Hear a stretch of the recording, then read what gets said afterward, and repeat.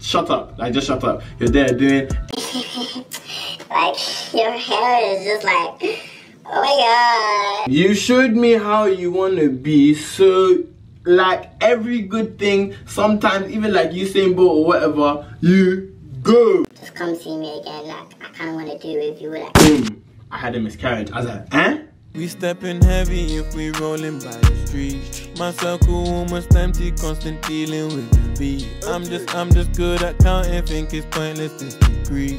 But I have to go and... Hey guys, it's your boy Das, aka Double Das, aka the one and only. Yes man, today I'm back with another banger man for you guys. And obviously it was just like, you know what, I was gonna do this kind of like mellowed out, kind of like chill, but I was like, you know what, no,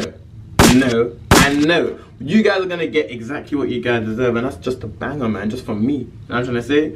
But without further ado, let's just get straight into this, bro. It's a story time about how a girl tried to use a miscarriage just so that I would stay with her. Deep depth.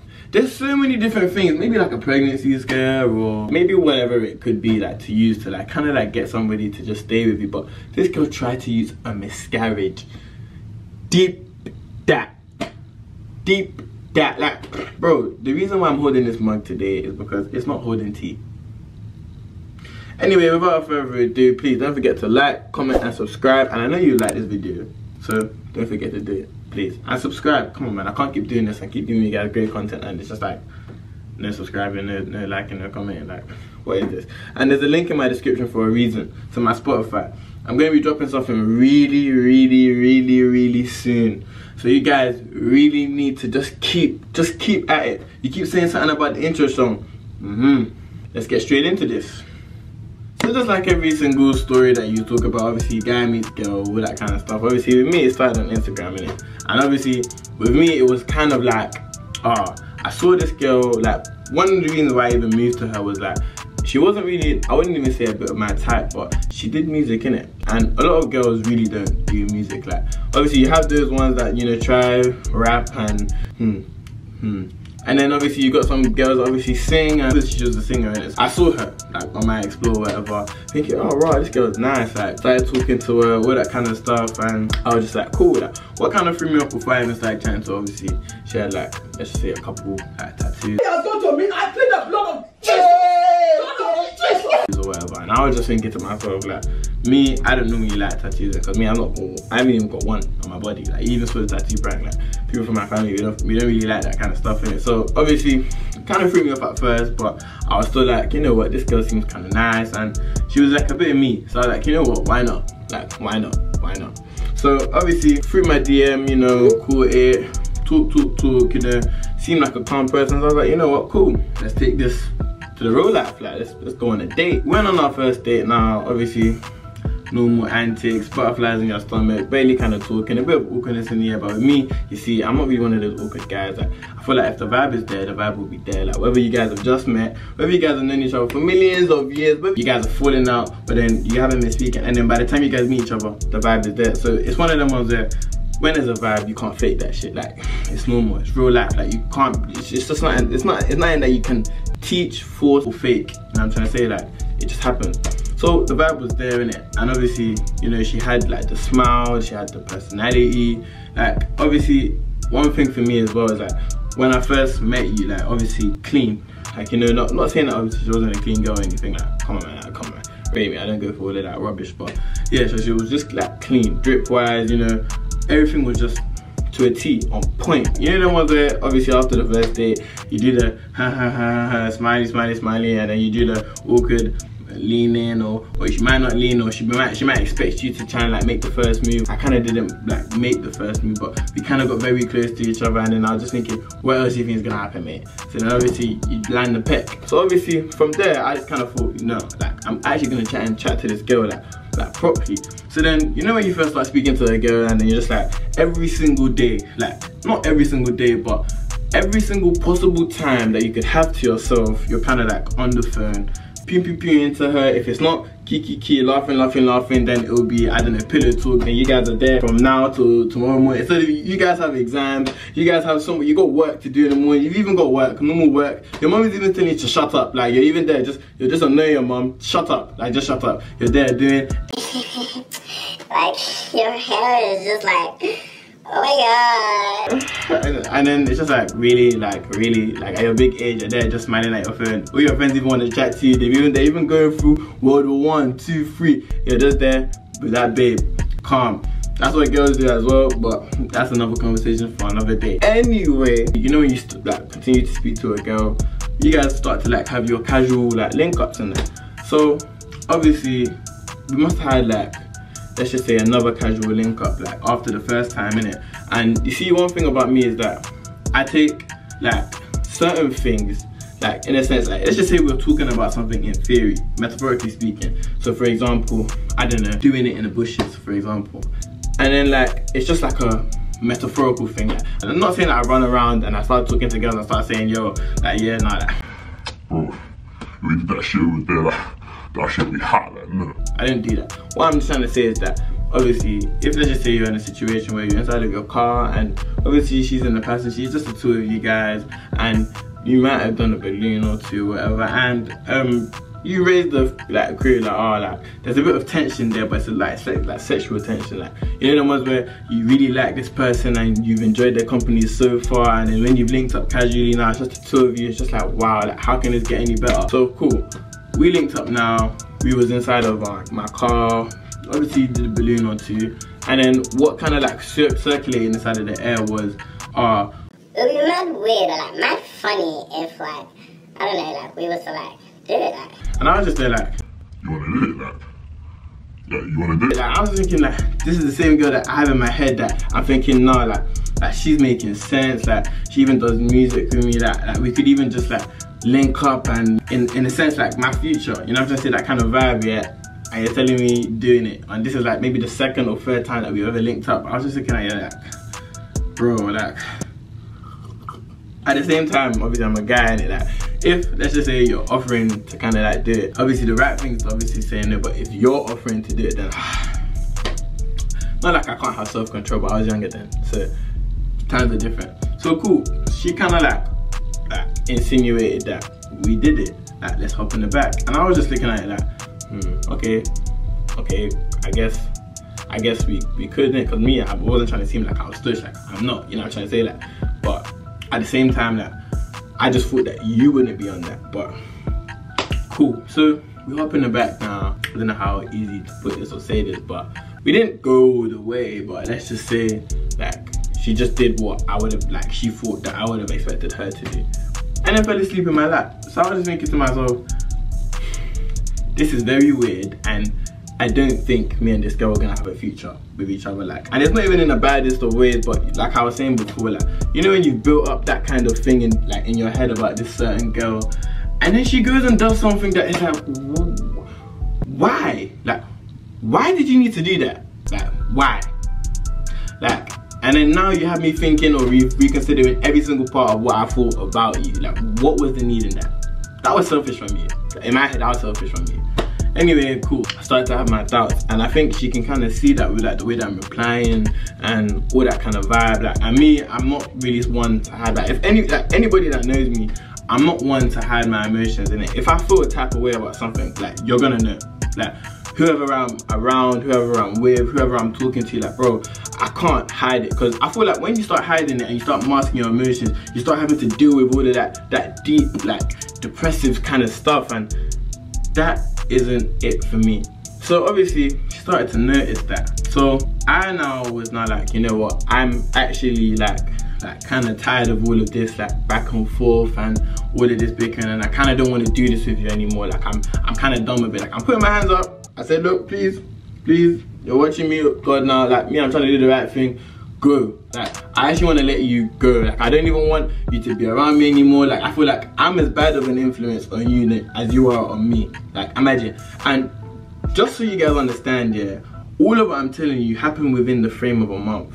And what she was trying to basically tell me was that she was trying to like apologize and trying to like say that she's never had somebody like me around her and she doesn't really know how to act, and like she was basically making all kinds of like excuses under the moon because she started to see that I actually didn't care, innit. Obviously me being me now, I was now like fine, like whatever, and she kind of said to me, look, like if you're kind of pissed off or whatever, just come see me again, like, I kind of want to do with you, like. Me being a boy, thinking with, you know, down there, I was like, you know what, cool. Even at the same time, I was still thinking, I don't think I even want to be that serious though, like, especially with you, because it's like, look at what it's in a sense coming to. Obviously now, we link up that day, then everything kind of happens, but don't worry, I use the gym. Like, I was not doing anything mad or anything crazy, like, I just made sure that, yeah, like, I was never, ever gonna do it like that, but she was trying to tell me that she only likes to do it, or like,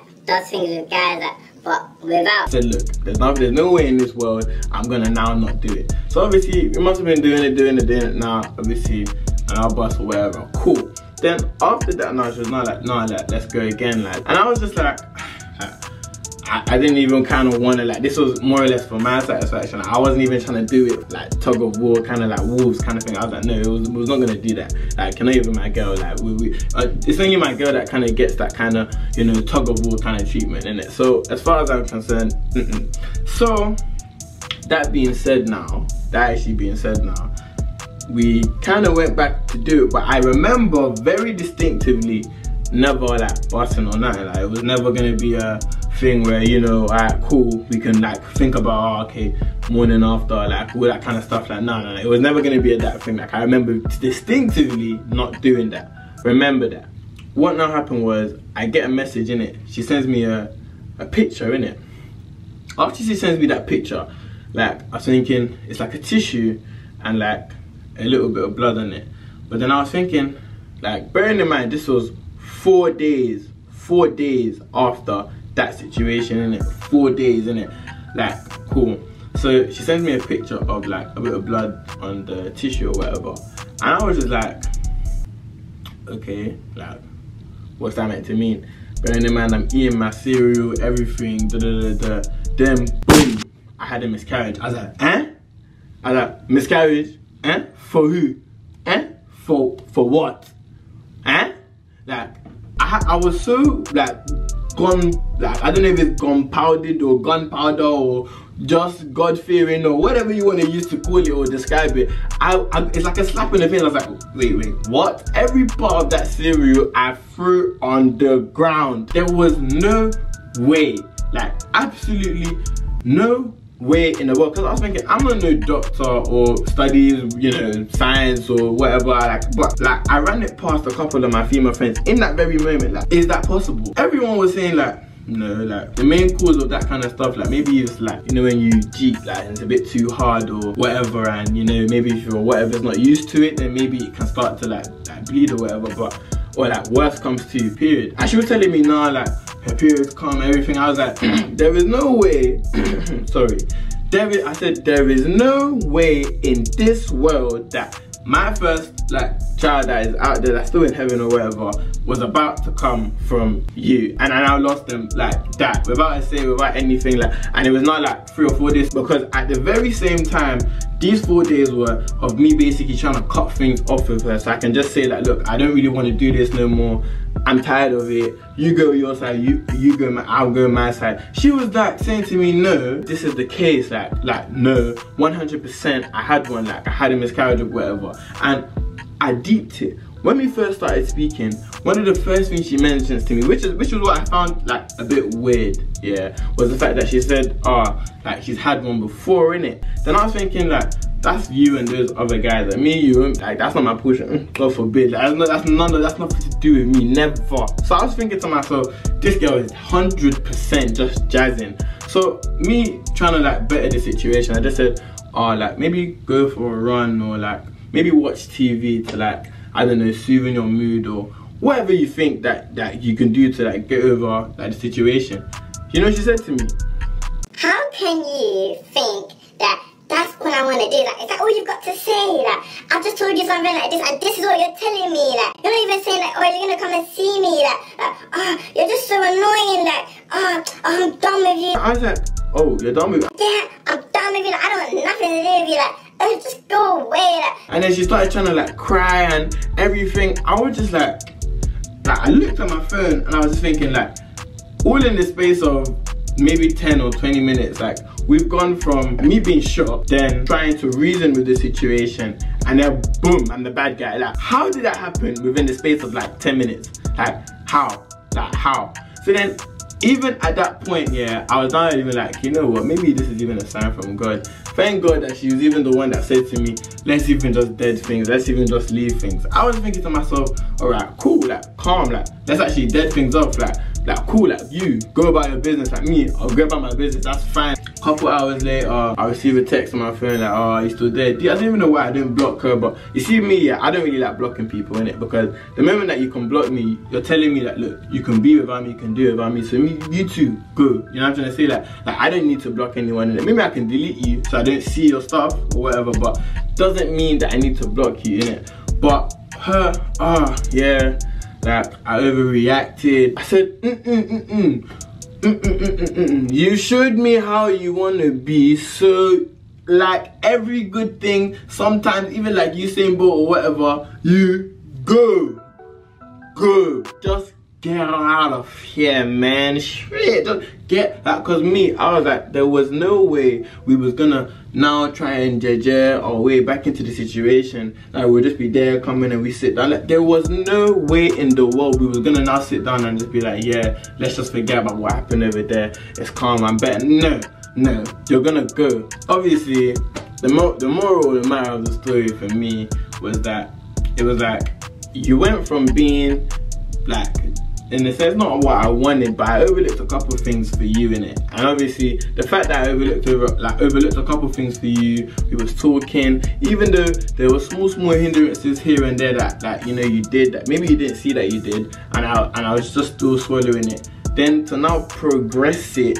to like the fact that, you know, it's a whole miscarriage, I was like, from that is just taking the piss. Like, that's just too far. Like, we haven't even been speaking for more than a month and you're doing this. Imagine now, yeah, and I'll get married to this girl. This girl is enough, yeah, to, I don't know, maybe fake killing her sister or maybe her sibling or something, or I don't even know, killing one maybe of her friends or something, and maybe dumping the body in her house and blaming it on me. For what? Maybe not washing the plates. Like, that's how crazy I actually think that this girl was. So I was like, you know what?